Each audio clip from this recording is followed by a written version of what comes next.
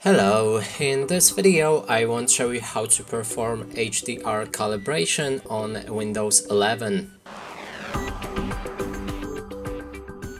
To do this, first we'll need to enter our settings. You can do it by clicking on the Start and then the Settings. Now navigate to the system, enter Display, then make sure that your HDR is enabled. If you don't have the settings, there's no need to calibrate, maybe your screen doesn't support it. Now what we want to do, if you have use HDR, click on the arrow next to the switch. Then there's the HDR display calibration. We want to click on that as well, which should open a website.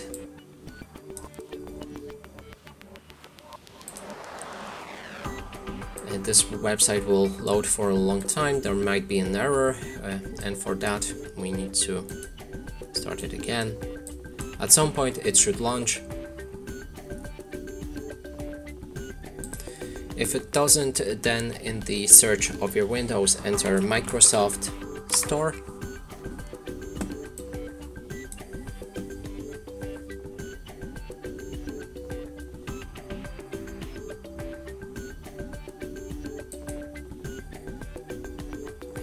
And right here, sorry, the Microsoft Store is in the different language, but it should be pretty straightforward. We want to look for the app called Calibration, and it's Windows HDR Calibration.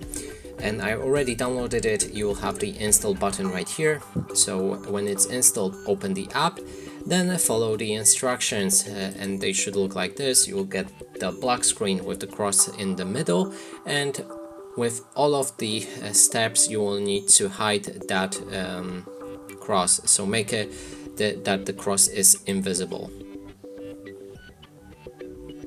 So for me, I think right now it's barely visible. We can move to the next step and do the same thing, make it disappear in the white.